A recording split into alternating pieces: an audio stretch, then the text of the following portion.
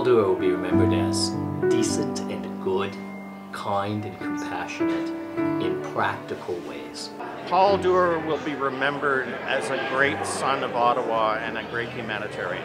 Paul was a mentor, of course, and someone that I really looked up to, but also a very dear friend, and it's really hard to lose somebody who's your friend. You know, Paul's death isn't the end of Paul's activism, and it's continuing with Youth Action Now, and it's just been so healing to be a part of this.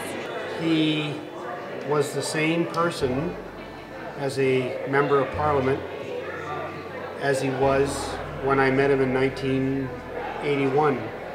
Just a very kind, caring, fun, sincere person, a solid friend. And he never changed that way. He never lost his passion for what he believed in. That defined his life. What he believed in and what he wanted to do about it defined his whole personality, his whole being. And we were lucky because when he was completely overwhelmed with what was going on at Parliament Hill, we were the guys from the old days that he could get a hold of, and we'd be the ones to be around the campfire and he could sort of unwind. He always looked out for the little person, the people that were struggling, the environment, Aboriginal people.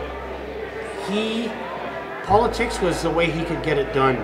Paul Dewar cared about people.